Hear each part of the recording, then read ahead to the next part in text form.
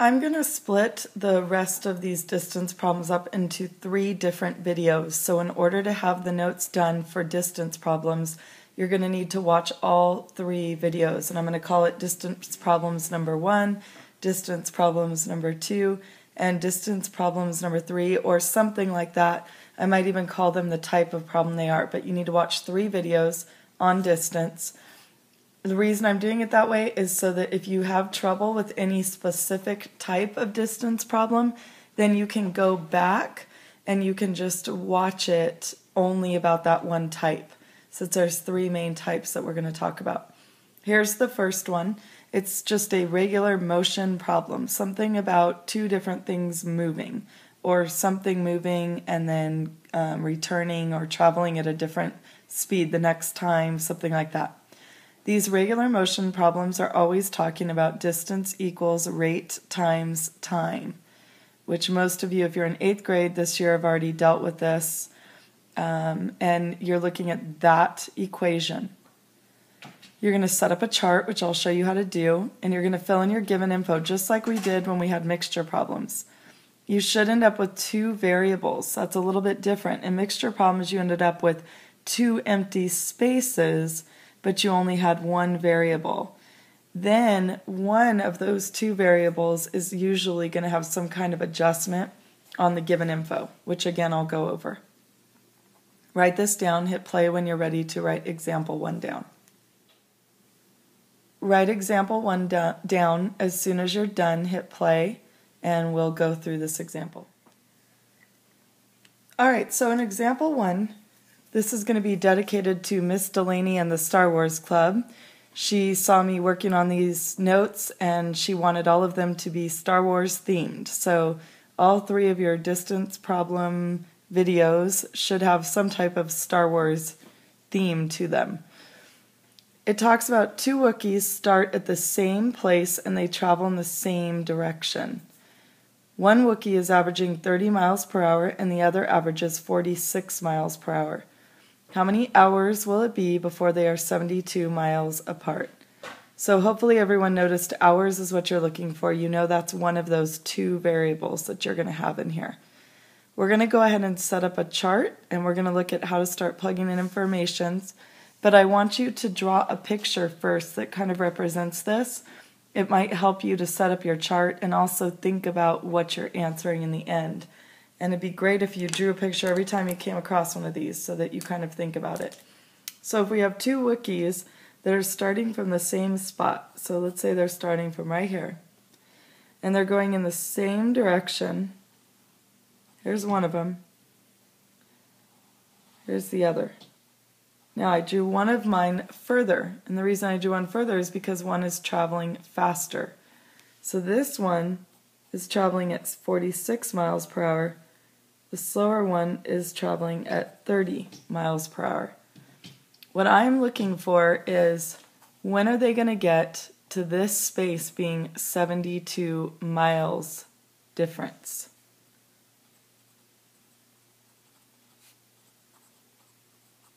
So we're looking for when that space right there is 72 miles.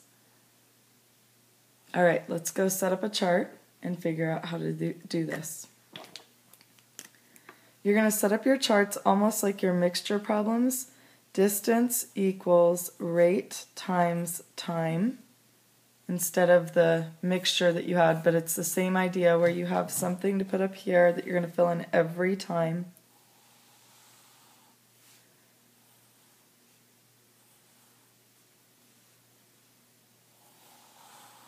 And you're always going to label these. So I'm just going to call it the slow Wookiee and the fast Wookiee. It's easier than Wookiee number 1 or Wookiee number 2 since I wouldn't know which one I was talking about later. So slow Wookiee, fast Wookiee. And now you're going to go ahead and fill in the information that you have, that you've been given. So first thing, you know the rate. You know the rate of the slow Wookiee is at 30 miles per hour. So you can fill that in for your rate.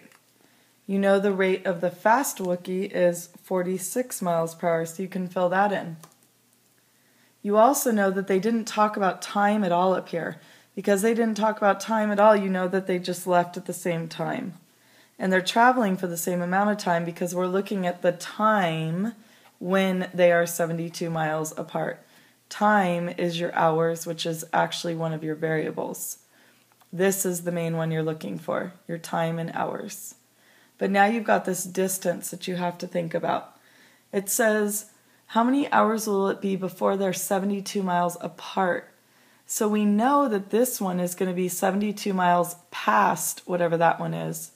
We know this one's going to be 72 miles less than whatever this one is. You actually have two options for setting these up here. You need to make sure that you choose the one that's easier for you. Most people tend to see the addition easier. So I'm going to go ahead and show it to you that way. We don't know how many total miles they travel. All we know is that there's some amount of miles traveled till here, plus 72 for this one. There's your equations set up right there. So I know that if this one went a certain distance, the slow Wookiee, the fast Wookiee is going to go that same distance plus 72 additional miles. Okay, someone else might have thought of it this way. Fast Wookiee went a certain distance, so this would just be your D. Slow Wookiee went distance minus 72. And they would have had us subtracting 72 up there. Either one's right, but you can't do both. It's only one or the other. If you were to do both, then you'd be talking about something completely different. You'd be talking about this one gets 72 less, this one gets 72 more. Now you're looking at 72 plus 72. So you have to be really careful about that. You're only adjusting one of them. Here's your two equations. So now you just set them up and you solve. First equation is distance equals 30t. Second equation, distance plus 72 equals 46t. All I did was pull them from the chart. Distance equals 30t. Distance plus 72, didn't have anything to distribute to it, equals 46t. And most of you probably realize right away, this is set up for substitution. So I end up with 30t plus 72 equals 46t.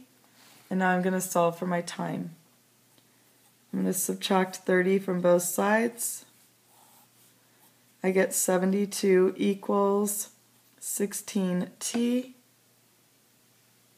Divide both sides by 16. And I end up with 4.5 equals t. Now that I have that, I need to go back and make sure, did I find what I'm looking for? I found t, which is time. They asked me how many hours will it be. That is my time. So in 4.5 hours, these two Wookiees will be 72 miles apart. If I wanted to find my distance, how far they actually went, plug in 4.5, multiply by 30, I get the distance of the slow Wookiee, and then I can add 72 to get the distance of the fast Wookiee. But it didn't even ask me for that. Every one of these, you're going to have some kind of adjustment in one of the two variables. They're going to give you one set of information, whether it's time or distance. Then they're going to give you one where it looks like this. It'll be one of the three. Then there's going to be one where you have some type of adjustment. So we'll practice those more tomorrow. Write your answer in words, which is they will be 72 miles apart in 4.5 hours. Now go watch the next set of video notes after this.